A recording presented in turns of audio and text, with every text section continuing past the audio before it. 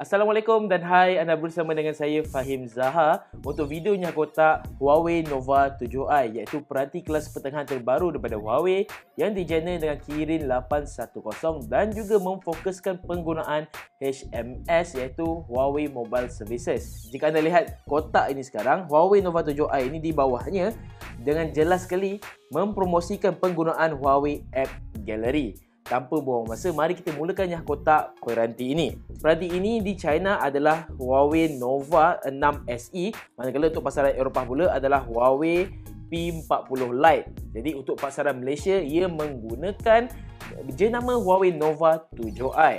Untuk memori pada peranti ini, ia menggunakan RAM 8GB dan storan dalaman 128GB. Okey, baiklah, buka saja kotak. Kita akan lihat peranti itu sendiri dalam satu plastik. Kemudian kita akan lihat apa yang ada dalam kotak kecil ini, iaitu kerangka lembut yang dibuat dari plastik ataupun silikon, SIM pin, tiada sebarang kertas kerja atau kad waranti, pengecas supercharge 40W, kabel USB-A kepada USB-C, set phone telinga yang biasa.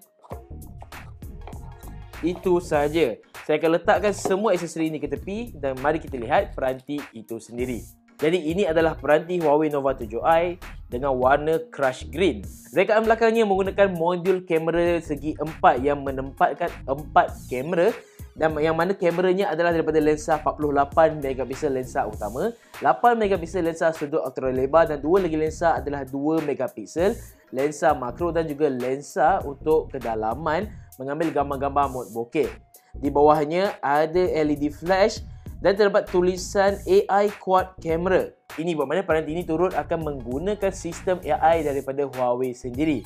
Warna peranti ini adalah crush green. Ia tidak mempunyai kemasan warna cerut seperti peranti Huawei ataupun Honor yang lain. Sebaliknya, ia mempunyai satu pantulan berwarna hijau yang lebih cerah dan lebih berkilat apabila anda menggerak-gerakkan peranti ini mengikut arah cahaya.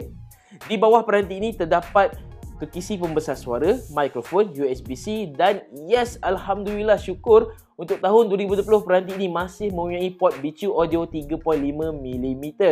Di bahagian atas terdapat mikrofon. Di bahagian sisi kanan terdapat butang arah suara dan juga butang kuasa yang turut berfungsi sebagai pengimbas cap jari. Di sisi kiri mempunyai slot kad SIM yang turut mempunyai slot kad memori NM daripada Huawei sendiri. Di hadapan adalah skrin dengan rekaan yang menyeluruh dan juga kamera swafoto 16MP dalam rekaan skrin berlubang. Skrin Huawei Nova 7i ini adalah 6.4 inci LCD dengan resolusi Full HD+. Ia juga menjalankan EMUI 10 berasaskan Android 10. Jadi apakah yang menarik dalam peranti ini? Jom kita lihat. Selesai sahaja saya menghidupkan peranti ini, anda akan lihat di bahagian notifikasi ini ada notifikasi yang menyatakan peranti ini menjalankan sistem operasi ujian ataupun beta, kerana ini adalah non-official version dan juga masih dalam mode beta. Ini bermakna peranti kelas pertengahan ini menjalankan EMUI 10 yang masih sedang diuji. Jadi ada kemungkinan fungsi-fungsi yang anda lihat dalam video ini tidak akan disertakan dalam fungsi akhir ataupun binaan akhir apabila peranti ini mula dijual secara rasmi. Saya lupa sebut tadi, skrin hadapan ini terdapat dagu yang agak besar dan sedikit menjengkelkan kerana peranti ini dilihat secara keseluruhan tidak begitu sekata. Tapi usah risau kerana secara keseluruhan peranti ini masih lihat akan memberikan pengalaman yang lebih imersif. Peranti ini menjalankan EMUI 10 berasaskan Android 10 dengan HMS secara keseluruhan, yang mana ini adalah peranti kelas pertengahan premium pertama Huawei pada tahun ini yang menggunakan HMS sepenuhnya, tidak seperti tahun lepas yang masih ada saki-baki Google Play Services. HMS pada peranti ini adalah satu pengganti ataupun alternatif kepada penggunaan Google Play Services. Jadi banyak aplikasi akan boleh dimuat turun melalui Huawei App Gallery. Antara muka kameranya adalah seperti mana-mana peranti Huawei yang lain yang mempunyai sokongan mod malam, sokongan mod portrait yang mana ada mod kecantikan yang boleh diubah hidup atau mati, mod video yang biasa, kemudian ada pilihan super macro, moving picture, light painting dan juga mod fotografi profesional yang mana anda boleh membuat kawalan manual dan sebagainya. Dalam mod foto ini anda akan lihat terdapat butang untuk anda laras daripada mod wide angle, mod biasa dan juga boleh digital zoom sehingga 6 kali. Untuk pengalaman penggunaan yang lebih lanjut, anda perlu nantikan saja ulasan kami kerana ini hanyalah satu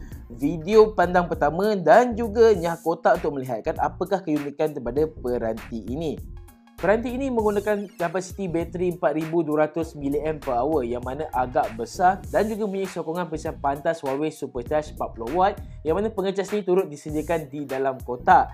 Ini adalah agak baik kerana untuk harga peranti yang bawah RM1,100 terdapat sokongan pengisian pantas yang mempunyai sama tahap dengan peranti-peranti mercu di pasaran sekarang. Ini adalah satu peranti yang agak berbaloi untuk dimiliki. Mari kita cuba menguji pengimbas cap jari DCC.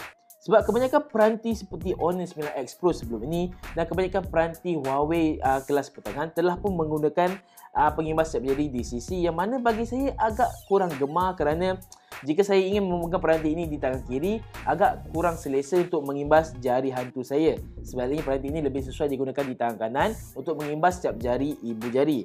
Imbasan cap jari pula agak pantas, malah amat pantas untuk peranti kelas pertengahan.